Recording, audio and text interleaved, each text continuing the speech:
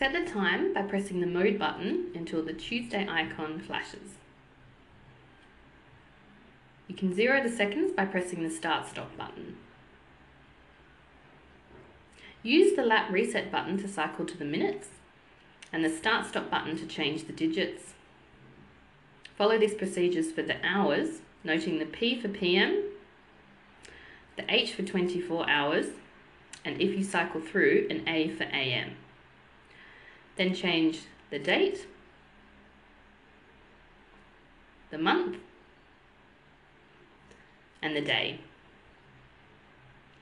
Press the mode button again to set the timer. For stopwatch, press the mode button until the Saturday, Friday, and Sunday flash. You can zero the seconds by pressing lap reset.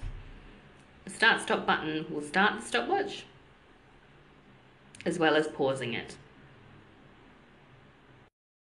Set the alarm, press the mode button until the Monday icon flashes. Use the start-stop button to change the hours and minutes, and the lap reset button to cycle through the hours and the minutes. To set the time, press mode. The alarm is now set. To turn off the alarm, press the lap reset button and the start-stop button at the same time. Do the same again to arm the alarm.